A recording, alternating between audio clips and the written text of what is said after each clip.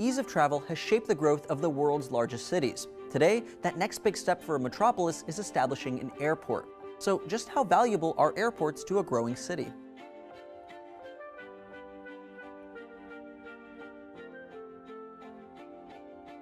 Well, every century, the dominating mode of transportation tends to dictate the speed of development.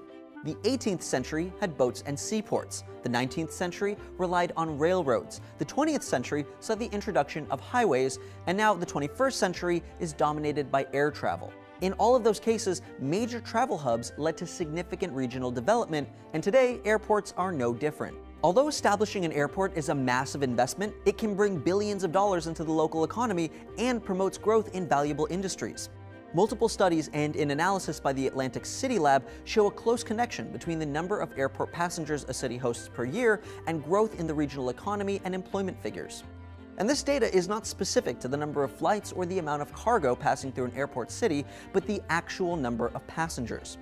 The busiest airport in the world is located in Atlanta, Georgia, and alone it generates a state economic impact of roughly $70 billion a year, and benefits the region with nearly 500,000 jobs, accounting for 1 in 7. This type of reliance on airports for a city's growth is what some researchers believe is the beginning of an Aerotropolis future.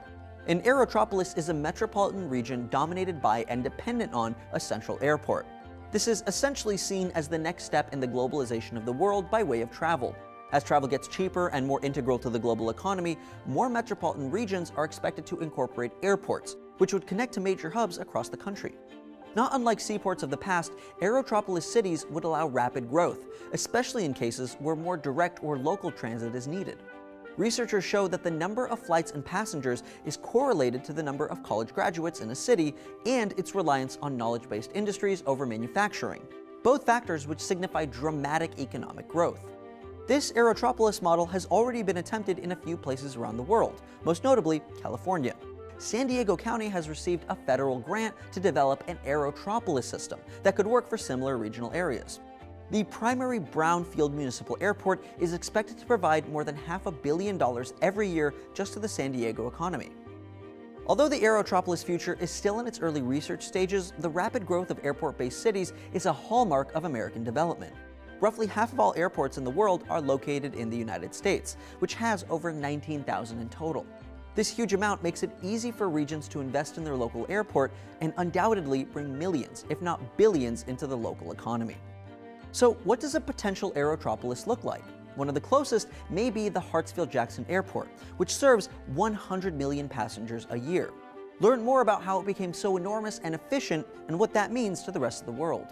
A direct flight can only transport people from a single city to a single destination, and limits the total number of passengers while also forcing planes to complete longer trips at the expense of more fuel.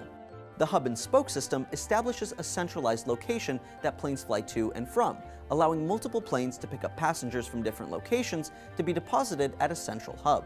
Thanks for watching Seeker Daily. Don't forget to like and subscribe for new videos every day.